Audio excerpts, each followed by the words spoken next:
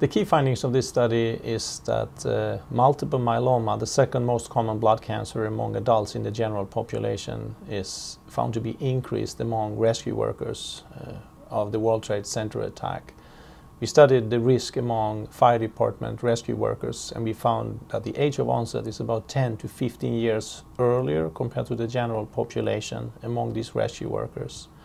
We also studied early onset for precursor disease of myeloma. We found that there is a doubling of the risk. We also looked at the characteristics of myeloma that happens in these rescue workers, and we found that there are markers of more aggressive disease if it were to happen in individuals exposed to the World Trade Center attack.